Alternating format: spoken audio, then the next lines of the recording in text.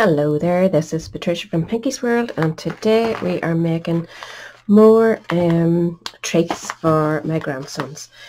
With things being the way they are this year, we are not going to see them for Halloween. I'm certain sure of it. We haven't been seeing them for over a week now, and it's heading bad again here. So I'm simply preparing lots of wee treats that they know I'm still thinking about them, and just trying to make Halloween a wee bit special, saying as like there's going to be no fireworks to spare anything this year. It's all going to be dead, you know.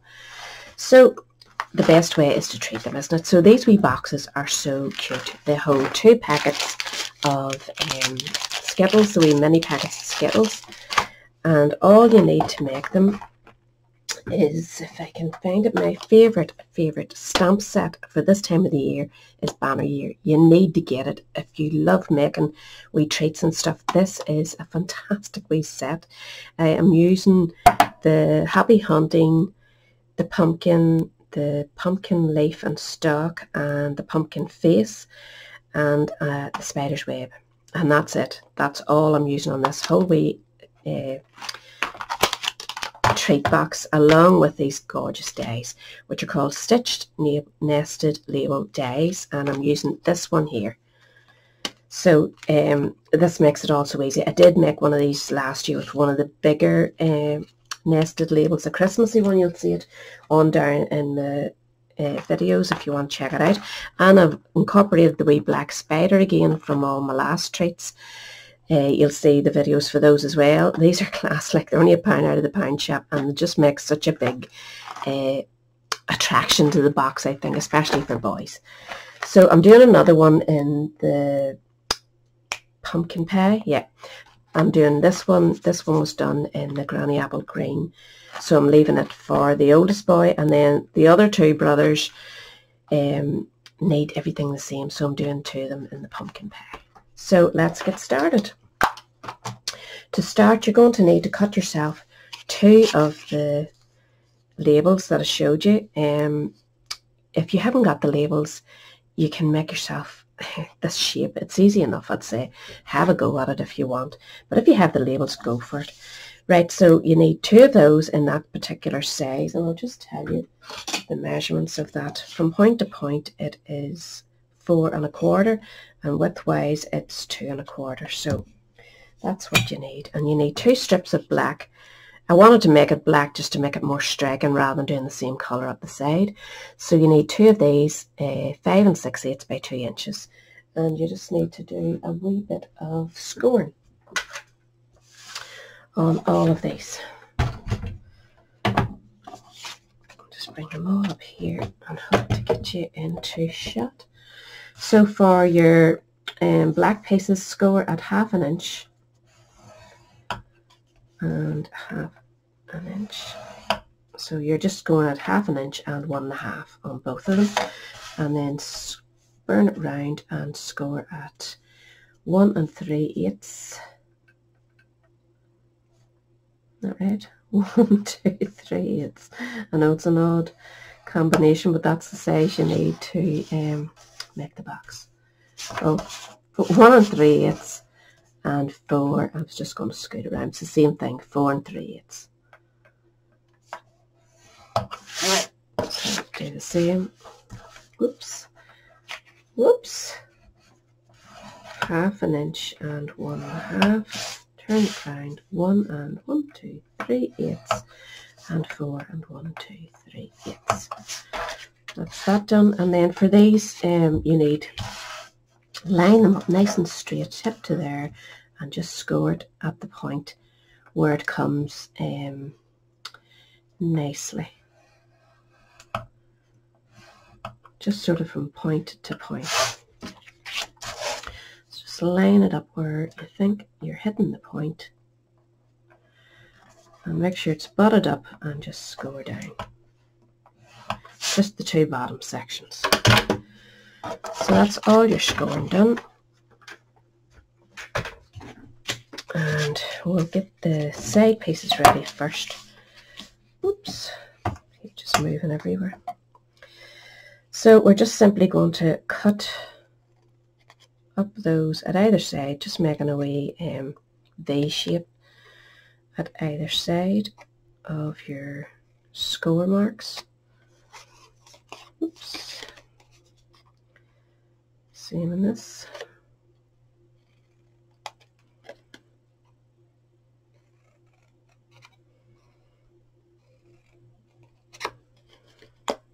And you can actually do the end ones if you want. This end you don't need. This is going to be your top end. So just do the same here.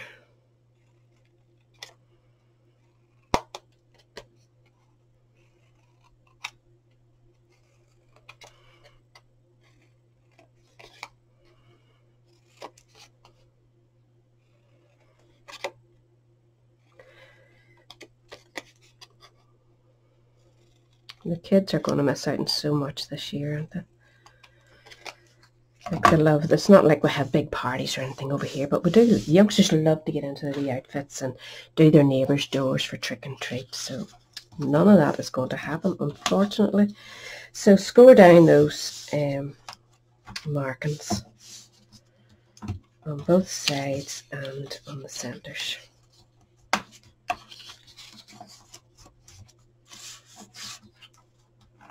I'm just using basic black card here, I forgot to say that. So a good sturdy black card if you can get it. So that's that one done.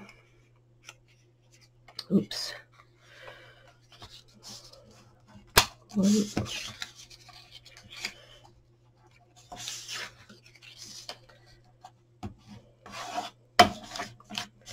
Same on the other side.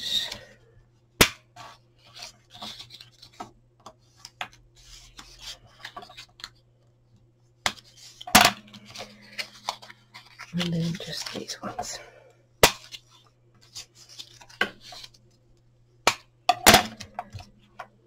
Now, we need to do a bit of stamping now, so keep those to one side and get these and a sheet of paper if you have it for stamping on, so that you can over stamp. And we're just going to stamp our wee spider. So I'm just inking it up with Memento.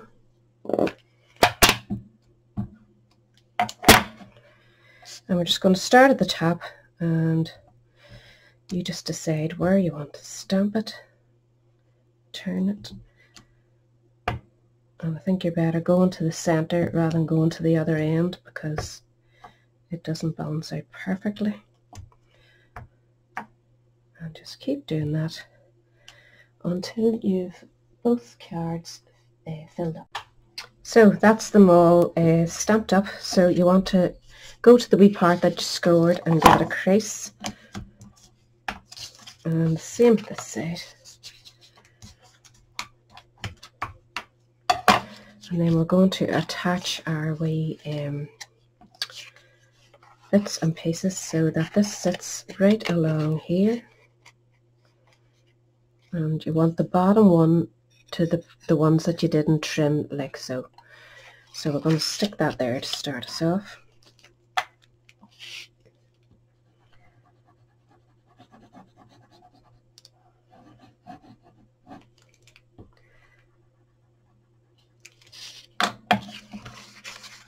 So your bendy bit to the back end, and just line that point up with that point so that you've got a good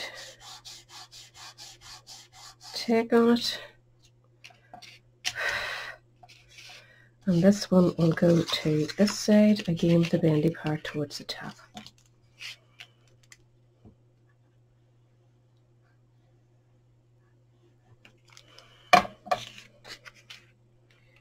You just make sure you get those points well lined up so they're not going over anywhere they shouldn't. That's just the most important part of this, to keep it all lined up. Now I'm wondering,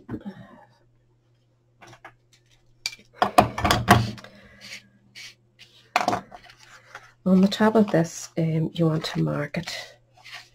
Sort of line it up on your grid or your ruler or whatever, and you'll see that you have more or less 1, 2, 3, 4 wee squares. So go to that center, go down a wee bit. Oh, wrong side. It's this one. That's the bottom. Go to the top. The one that you did crop in a bit, and go to the center and mark a wee dot just so that you can punch a hole for your ribbon. And if you line this one up to be the same before you glue it on, you'll be able to line your ribbon. You'll see the hole. You probably won't see it, but I can see it here. So just go through that same hole again, and that gives you it perfectly lined up. So now we want to add our other side, and again keep your holes lined up so that everything's in the right direction.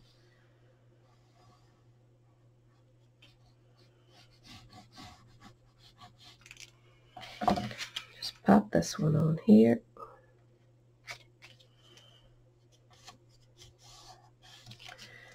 Make sure you've got those lined up.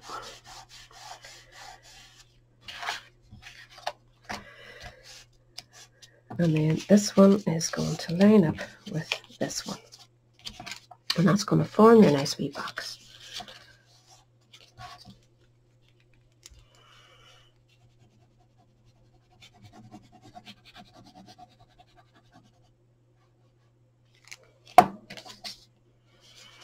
Just make sure that you're happy with the way it's lining up.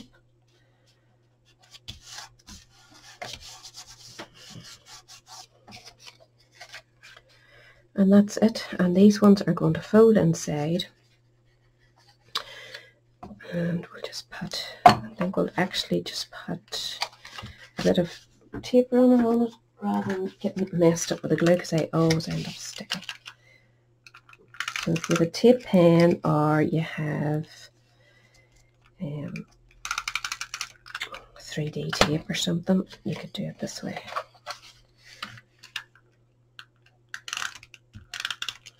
Just to hold it. So turn your wee flaps out of the way and pop these inside. And then get this one and pop it inside. I hope I'm still in. Turn those so that you can stand it up, and then just go in with your bone folder and make sure everything's getting pushed into the right places.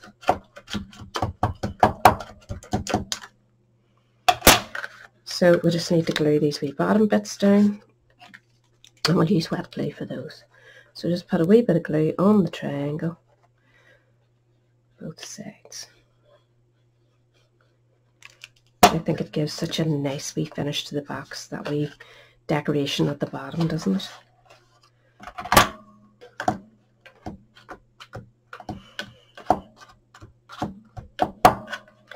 So, please stick. Now I'm going to pop my sweets in now. If you sort of shake them about, they are quite tight in there, but I don't want to be like skimpy and putting just one packet in. So they do fit in, but they do bulge it out a wee tiny bit. So once you get your sweeties in, just give them a wee shake.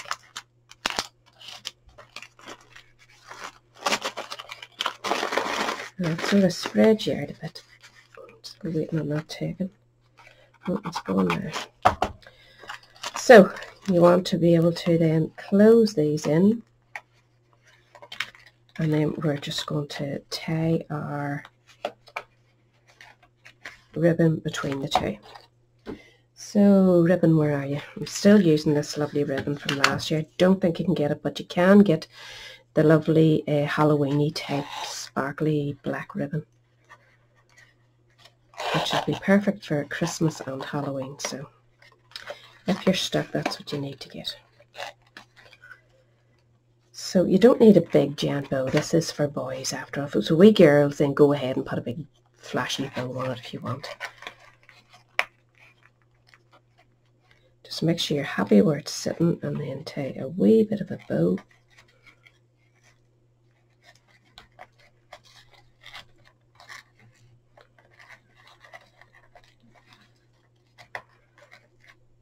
So, and chop it off.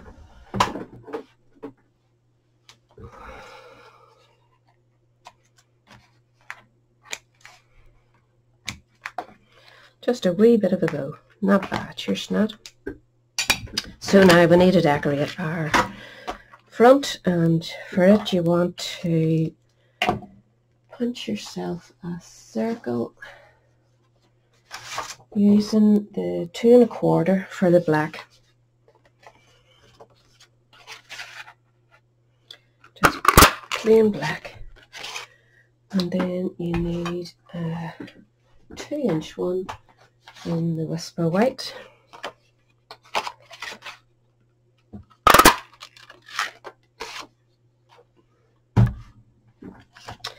And we're going to start with our pumpkin.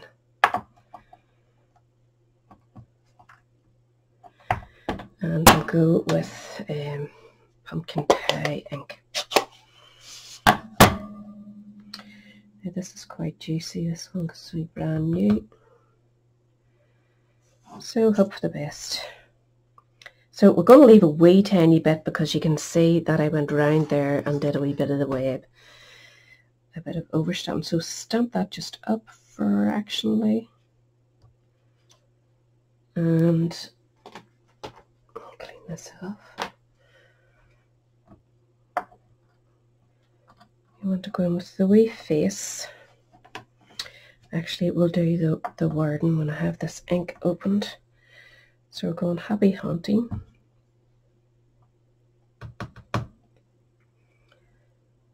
That's inked up enough. And I'm leaving room for the wee stalk, hopefully.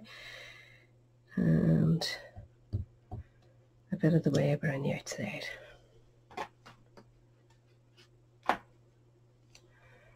So we'll do our stalk.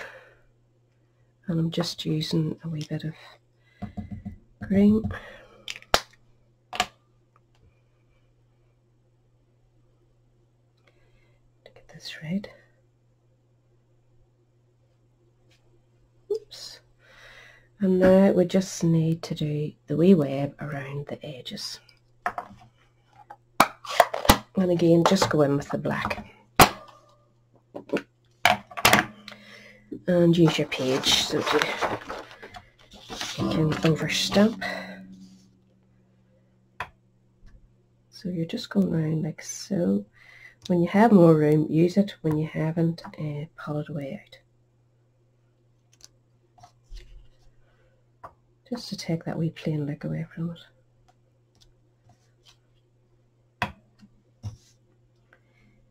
If you can't get too much in, go the side way view. You'll get a wee bit more stamped.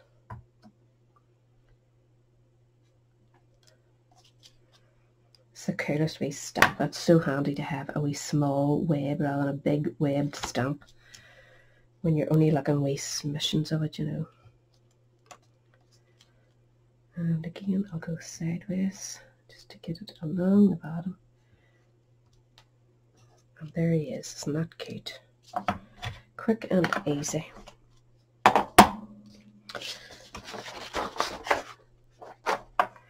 So we want to add some dimensionals to that to raise it up.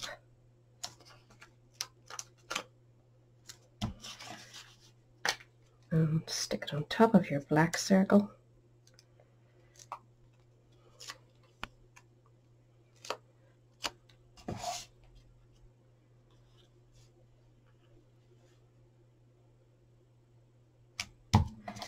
We're just going to use wet glue to stick this onto the front of the box.